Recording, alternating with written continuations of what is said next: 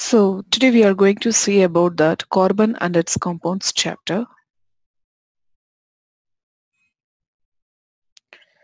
So occurrence of the carbon. So the carbon is found in the atmosphere inside the earth's crust and is all living things. So it is present in the fuels like in our day-to-day life we are using so many things like wood, coal, charcoal, coke, petroleum. So in all these stuffs the carbon is the important ingredient. So the carbon is present in compounds such as carbonates, hydrogen carbonates, etc. And also the carbon is found in the free states such as the diamond, graphite, fullerenes.